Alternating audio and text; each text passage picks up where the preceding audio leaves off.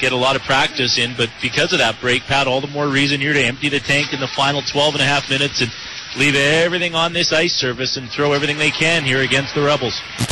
Rebels moving ahead 2-on-2 up to the Lethbridge line. Ness will chip it into the corner. We have an old scrapola happening at center ice. Colin Archer and Cam Brays will roll up their sleeves, undo their chin straps right at the center ice dot. And here we go. There goes the helmet of Cam Brays. Archer's trying to throw some right hands in the left by Cam Brays. Archer down. There's a quick shot left hand by Cam Brays. Archer down. And the linesmen step in.